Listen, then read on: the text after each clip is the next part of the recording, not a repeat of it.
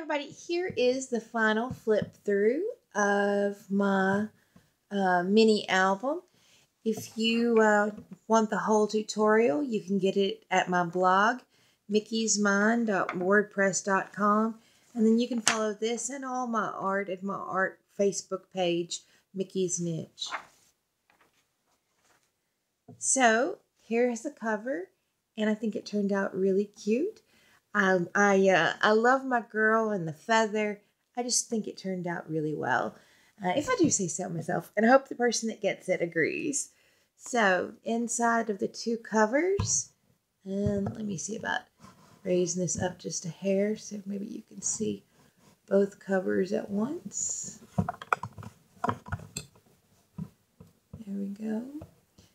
It's just the regular black cardstock, although I have doodled in it so that it just kind of makes the black pop a little more, and it also really brings out the fact that you can write on it in a white pen. You can also see the fun little ribbon sticking out of the top. Okay, so that's just like the inside cover pages. Same thing here, I left it black for writing spots. This one's covered in the red paper with all the vintage stamps. And the other side is a tuck spot. I made a couple of those ATCs. I left them to be journaling cards, so they are blank on the back. So once again, they can write on them and then just tuck them back in there. This was actually just scraps I had, and I thought it was kind of fun. So I just put it in there as a little mini page. This is a fold out, so it's cute, but there's also a giant place to write. This was all scraps, and I think it makes a really cute and unique journaling spot. Then, of course, over here, we've got another giant tuck spot with its own tag, and the tag can be decorated with whatever the recipient wants. Turning the page. This is a regular page, but I just added one of the decorative papers to make it a tuck spot.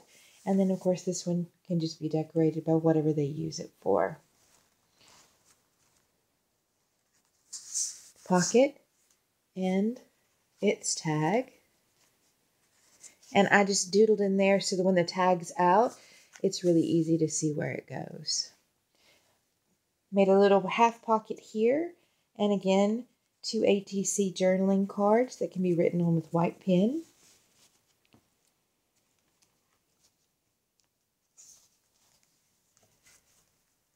A solid page they can put anything on, and a big journaling spot with my really fun page made out of just plain old scraps.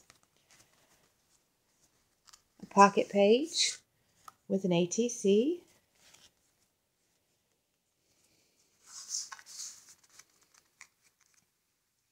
And another pocket page with an ATC.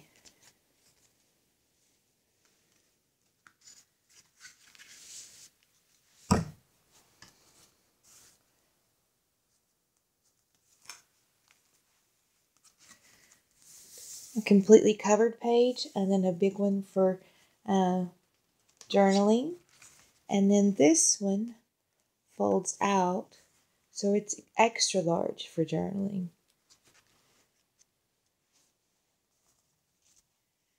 And then one last little pocket or tuck spot with 2 more journaling cards. The back page is just journaling spots, and in the back cover you can journal in again. It's all the front and back covers are sealed with diamond glaze to make them durable, so that you can actually use this, take it with you, throw it in the bag, whatever, and it should be just fine. I hope you've enjoyed this. I hope you've made your own, and I hope you follow me at mickiesmind.wordpress.com and Mickie's Niche. Thanks, everybody. Have a great day. Bye.